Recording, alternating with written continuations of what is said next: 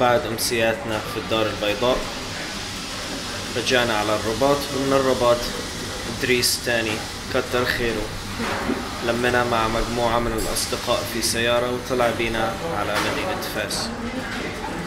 الأمسية في مدينة فاس كانت أمسية دافئة جدا، شعرنا بقرب من الجمهور، وكان من السهل أن نتواصل معهم وأن نتكلم معهم. فكانت أمسية مليئة بالحوارات والأسئلة، وتكلمنا بمواضيع عدة وسئلنا أسئلة كثيرة، ولم يكن هناك رهبة. لم نشعر بأننا نقدم عرض، شعرنا بأننا نتحدث بكل صدق عن، كما قلت، مواضيع عدة. منظم الأمسية كان محمد موفق في مدينة فاس، هو ناشط في المجال الثقافي، له اهتمامات كبيرة بالقراءة وبتثقيف الشباب خصوصا. وكانت الأمسية في مقهى الفقار مقهى جميل جدا، أجواؤه كما قلت دافئة، فيه لوحات فنية، فهو يوحي بهذا الحس الشعري، الحس الفني الذي نحن كنا نبحث عنه في المغرب. من الجميل أنه كان هناك مداخلات من الجمهور، أسئلة مهمة لم نسألها من قبل، وعلى قدر ما استطعنا أن نوضح لهم بعض الأفكار التي نقدمها. كانت التجربة موضحة لنا أيضا أكثر أسبابنا لفعل ما نفعله، خصوصا من كتابة أو من شعر. عندما كنا نسأل كنا أحيانا نجد الجواب خلال الأمسية.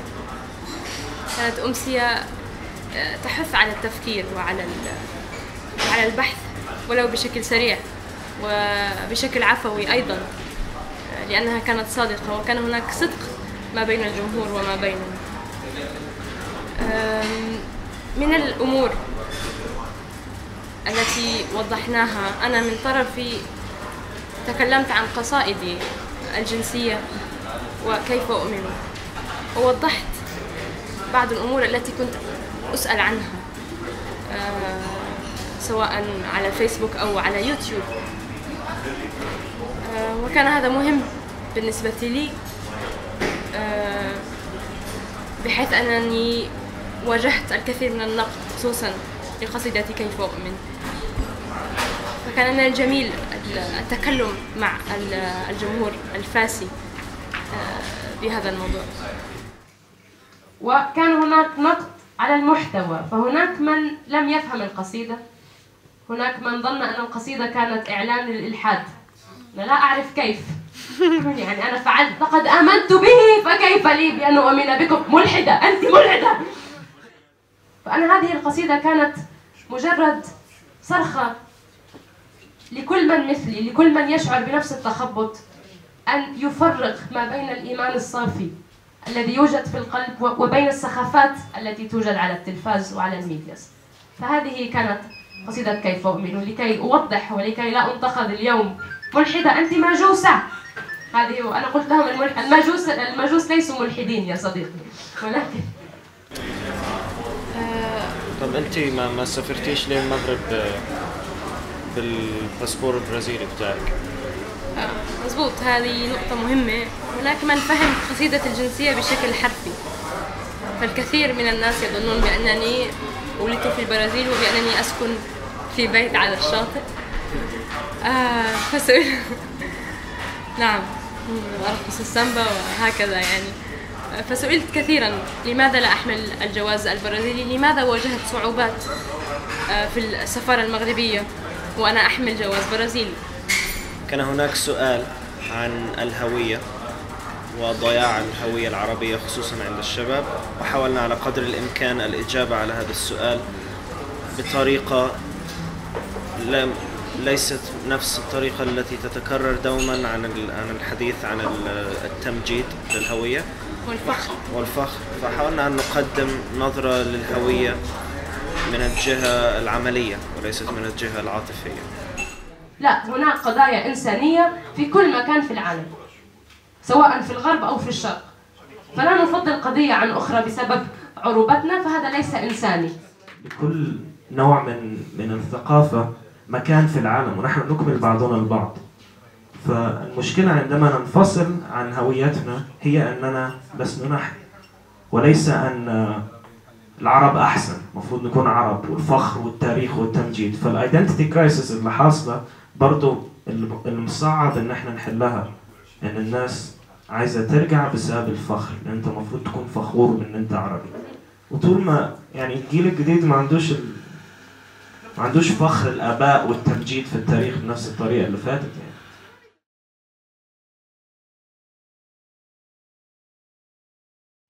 فكر إنما أنت مفكر، فكر إنما أنت مفكر، فما أحد عليك بمسيطر. ومن أهم المواضيع التي تكلمنا عنها في الرباط أيضا موضوع الخوف من النقد والرقابة. وأنا فكرت الخوف ماذا سيفعل؟ ربما يمنعني من الكتابة، أو سأبدأ بكتابة قصائد لمدح السلطات. فلا، لم أرى أي نفع في الخوف. عندما كنت في السفارة في الإمارات، في السفارة المغربية، وأنا أقول لهم أعطوني التأشيرة، يعني كنت متوقعة الحصول عليها بشكل سريع جدا، لم أتوقع هذه القصة كلها، وخفت، كان لدي خوف. قلت ربما هذا الوضع بسبب القصائد التي أكتبها، ربما هذا، لا أدري، لم أعرف كيف أفهم الموضوع. ولكن أنتم لم تخافوا. أنتم وقعتوا العريضة وكتبتوا على فيسبوك، وها أنا هنا جئت، وهذا هو. سئلنا عن هذا الموضوع، سئلنا إن كنا نخشى من الكتاب. وضحنا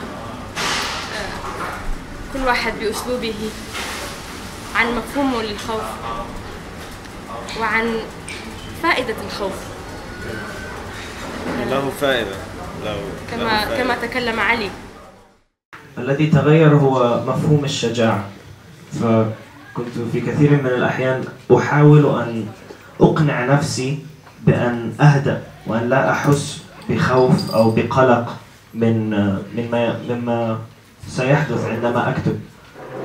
ولكن وجدت أن هذا فيه ضياع كبير للوقت والمجهود. وجدت أن الشجاعة هي أن تعمل وأنت خائف، أن تطلع على خشبة المسرح وتتحدث وأنت ترجف، أن تكتب وأنت لا تدري إن كنت ستؤخذ في GMC سوداء الأسبوع الآتي. من أجمل ما حدث في أمسية فاس أننا وجدنا في الجمهور أجيال مختلفة. كان هناك طلاب جامعات، كان هناك الأساتذة من الجامعات من مختلف مسارات الحياة، سواء المتخصصين في اللغة أو في الثقافة أو في الأدب أو الشعر حتى. وكان هناك خلفيات ثقافية مختلفة للأساتذة نفسهم. فكان هناك سيدات، كان هناك رجال، كان هناك أصول عربية، أصول أمازيغية، كان هناك أسئلة بالفرنسية، أسئلة بالعربية، من الشباب ومن الجيل الأقدم. هذا الاختلاط نفسه أعطانا شعور بالتكامل قرب الجيلين، هدنة بين الأجيال يعني كما نقول. وفعلا كان أحسسنا بأنها كانت عائلة كبيرة تحضر هذا العرض.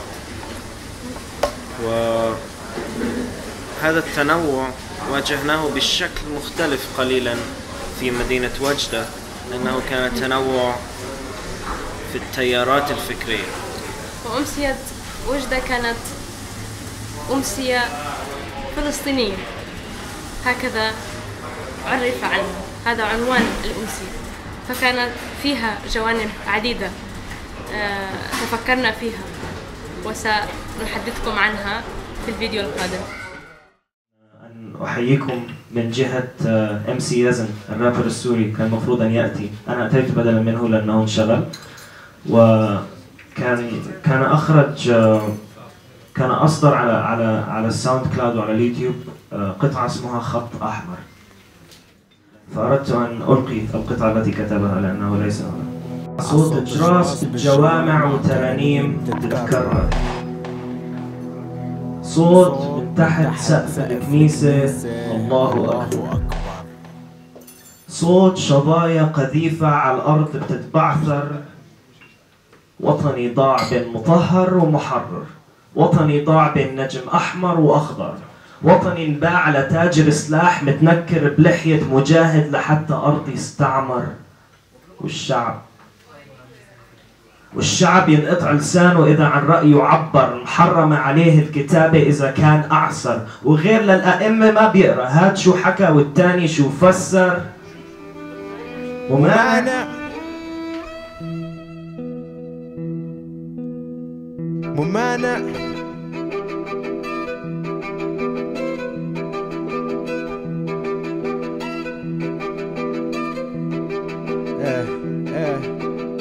ممانع اتحفظ بحق الرد على شعب الجبر، كل مين ما سجد له ايديه كسر، ومجازر النصر عوش طفل جوات خيمة سطر. يلي بدك توقدني انسى كل شي بس تذكر، انا الشعب دمي خمان ومكرر، انا الشعب مجدي حبر على وراء الدفتر، انا جهنم وقت الغضب مو للجنة معبر، انا الشعب لك انا خط أحمر.